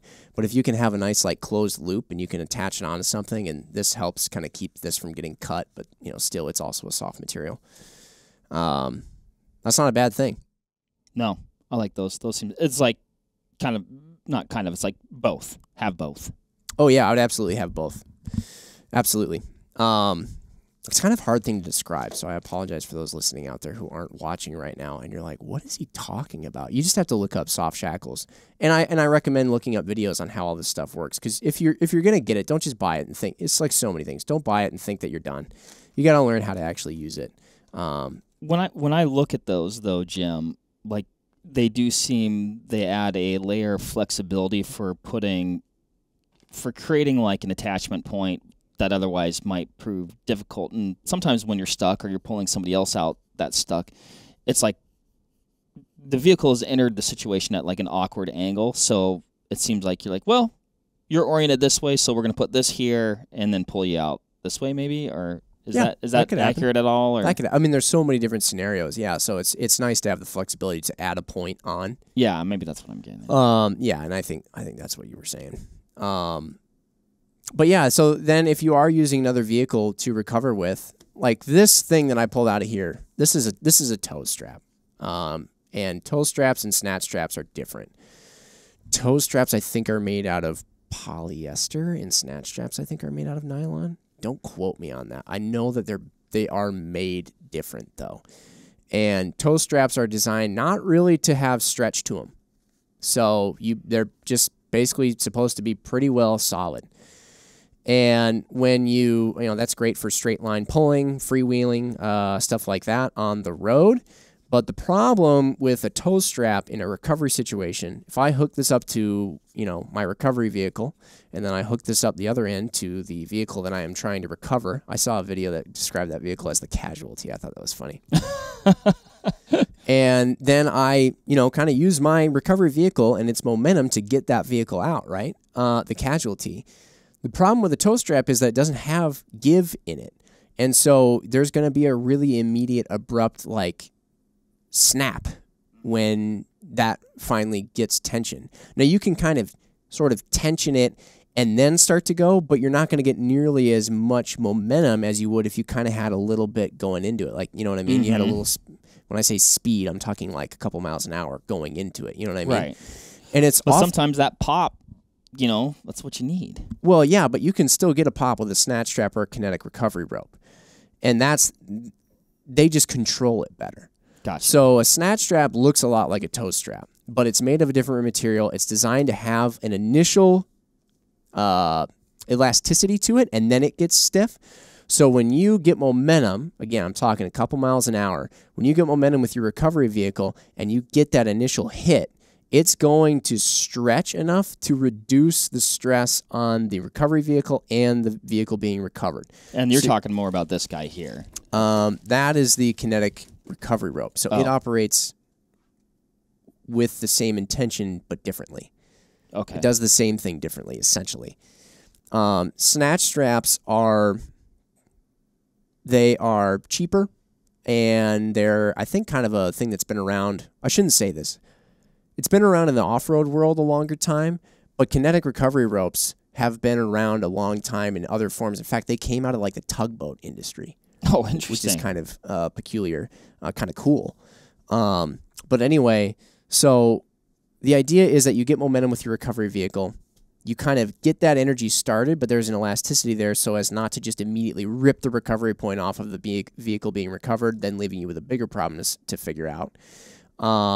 It also helps, I think, with the recovery vehicle, because if you're getting momentum going back and there's nothing, and then boom, all the energy right there, if the recovery vehicle is also on a slippery surface, then chances are it or a loose surface, it may immediately dig in and it might start to get itself kind of bogged down. Whereas if you kind of get this initial like bubblegum stretch, if you will, as you're the recovery vehicle, you can maintain momentum through the energy being transferred to the recovery vehicle. And so your car doesn't get bogged down immediately and kind of brought right back into the soft surface. You can keep going. Meanwhile, the recovery rope is starting to catch up and kind of slingshot back. And in doing so, then it's finally transferring the energy to the stuck car that will get it out. And you can then kind of keep pulling on out of that. So that's what the snatch strap does, and then the kinetic recovery rope. The nice thing about this, so this is... Do you keep pulling with that, or do you just kind of go and then stop and let the rope do the work? You do keep pulling, yeah. Okay. You keep pulling. And because once you've executed like the initial like snatch or like hit, you know, then, you know, that's hopefully the pop that they needed to get out of there. And then you're probably still going to need to keep pulling them a little bit, and that's not going to hurt the rope to keep, or the snatch strap to keep pulling them. Gotcha. A lot of people do that all the time.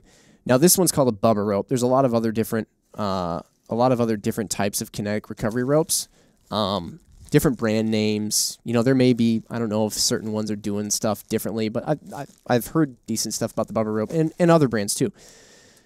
But the cool thing about these, from what I've gathered, their lifespan is far longer than a snatch strap.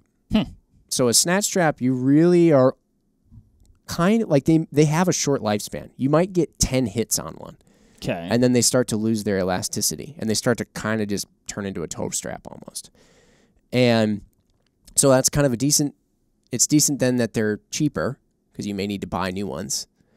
But also, of course, then you are potentially needing to replace one. And if you're in a really crazy wild off-road situation, you may need like 10 hits just to get one car out, and then that one's done. You know what I mean? Oh, yeah. I didn't even think about that. I was like, oh, yeah, 10 uses. That's a lot, but... Yeah, I mean, if it takes multiple hits to get a car out, then yeah, that's if they're super stuck. But I've seen people using these kinetic recovery ropes as long as they keep them, you know, from scraping against rocks and stuff like that, and keep them relatively healthy by being just good owners of these things. They last, you know, hundreds and hundreds of hits, if you will. Wow. So that's the cool thing about these. They're more expensive, though. But essentially, you know, both things are used for the same idea. Now, they're not safe things either. Again, tons of stored energy in them. And like anytime you're doing anything like this, you want to make sure, like, don't have spectators out like, hey, brother, I'm going to go check out this new rope you got. I'm going to see how it works. You know, and then like standing 5 feet away from the rope with thousands and thousands and thousands of But then how do you get like the awesome social clip? Oh, you'll get it. You'll get it. You'll end up all over YouTube, and people will watch you when their buddy gets his head chopped off. You know what I mean? There'll be a graphic notation there, so you'll know if you want to click on it. Right, yeah. You got to be like 18 or older or whatever. So anyway, again, just not a thing that you want to get into all the time if you don't have to, or if it's not what you're seeking to try and do. And if you do get into it, be very, very safe about it. The winch weighted blanket things don't work on these, though. I watched some videos from that same YouTube show that I recommended, or that YouTube channel, and he did some tests, or somebody did some tests out there. It was another Aussie. And they found that when you put those weighted, I just keep calling them weighted blankets, when you put those on these what things, you're talking does about. nothing. Yeah. Does nothing. Helps on a winch. Yeah. You know, and you can be strategic about where you put it, but on these things, no.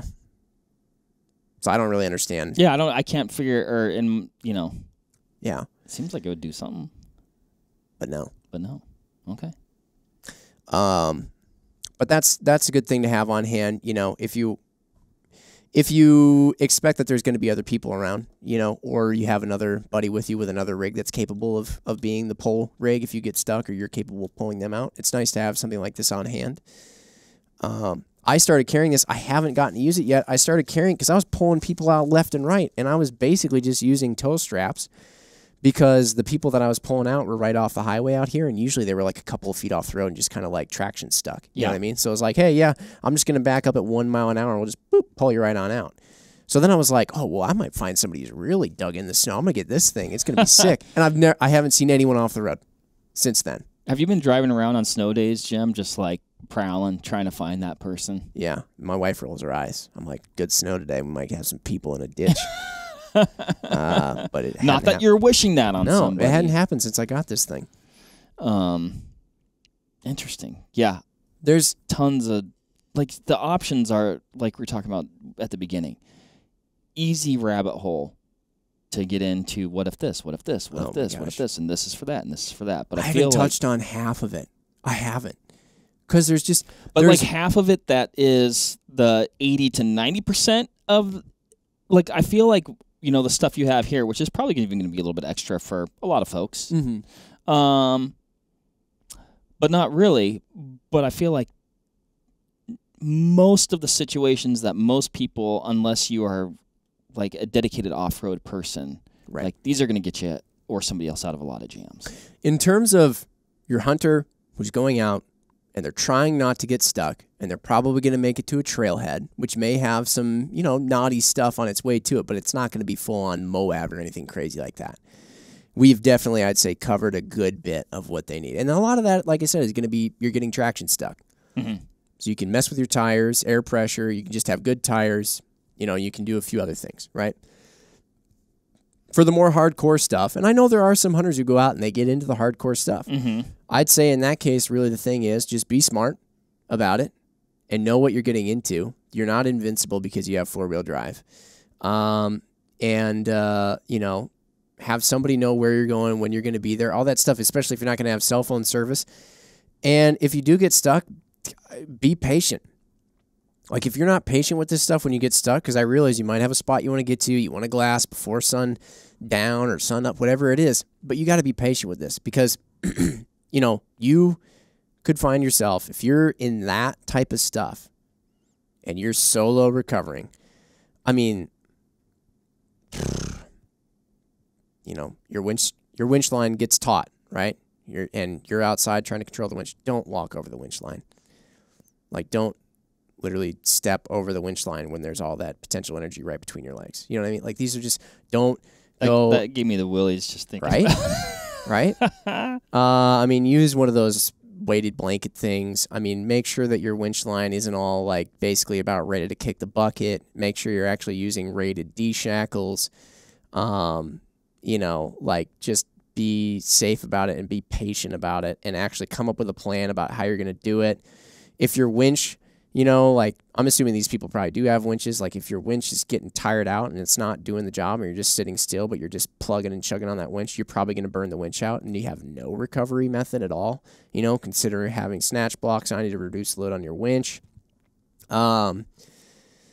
I mean, make sure the other people around you know how to wheel. If they're going to pull you out with a kinetic recovery rope, make sure they don't take up all the slack and then start to go. You want them to, like, hit the gas, get to 5 miles an hour, and then hit you, you know, so you get out. I mean, it's just, like, so much. It's crazy. I was telling you, it's almost like getting into the really off-road crazy world, and like, this starts to get there where you're having other people pull you out with maybe some strap method, but it's still kind of a single line, just straight pull. But, like, getting into the winch world and all that, that's almost like concealed carry, you know, like, really take a hard thought before you start carrying that winch around on your front bumper, you know, realize what you are, what you're getting yourself into. Because you can do some cool stuff with winches, don't get me wrong, but you can do some pretty stupid stuff with winches and make a lot of stuff way worse. And you spent a lot of money doing it. So. Appreciate it, Jim. I think this is... There really is so much to it, but I am super pumped to build my kit. I have a good idea of what all the initial items are going to be after chatting with you and doing some online research and things like that. And hopefully I don't need it, but I'll feel a heck of a lot better anytime I go somewhere. Yeah.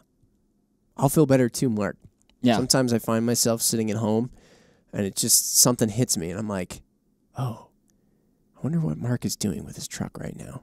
I hope it's not something that'll get him stuck outside a cell reception and leave him stranded for dead. Yeah. And then it's gone like a fleeting... Maybe he got new tires. Maybe he did. Maybe he did. Once you finally get new tires, I'll feel a lot better. Like I said, that's step number 1. That is step 1. That is 100%. So, well, awesome. Well, thanks, Jim. Appreciate it. Tons of good stuff here. I think this topic is like so many where there's more than one way to skin a cat. Everybody's got their method, what worked for them, gear that they love. There's probably people that have something. They're like, I can't believe this isn't in your kit. Oh, gosh, I know it. Which is okay. There's lots of different opinions on this topic as well. So, as we like to do, what's in your recovery kit? Have you been carrying one? Have you been neglecting it like I have and just rolling the dice, cross my fingers? Not a good plan. Or tips, tricks you've learned, cool stuff, cool, related things that we might want to podcast on down the road. I don't know. Yeah. Hit us up in the comments with us. I love reading that sort of stuff. The biggest thing is I take everything with a grain of salt, which I think everybody should. And, I really appreciate when people bring stuff up and they actually have the science behind it. Now, that in today's day and age with the whole science is real, whatever, I don't know. But I get... But like when people use physics, especially in this case, we're talking about physics, it's been kicking our butts since the dawn of time. When there's, really cool ways of using physics to help you, get somewhere better, I think that's awesome. So I love hearing about that. Awesome. Well, thanks everybody for listening. Be safe out there. Safe driving. If you get in a jam, maybe you can use some of this information to get yourself out. And happy hunting and shooting. That's that. Thanks. Bye, everybody. There you have it, folks. Thank you very much for listening. As usual, give this video a like if you liked it, comment something below, and give us a subscribe to the Vortex Nation podcast channel. It would mean a lot to us. Also, why don't you give us a follow over on Instagram while you're at it, at Vortex Nation Podcast. We'd love to hear from you over there, and we'll keep you updated with all kinds of cool photos and videos from our adventures that we do here. Otherwise, we will see you on the next one. Thank you again. Happy hunting and shooting, everybody. Have a good one.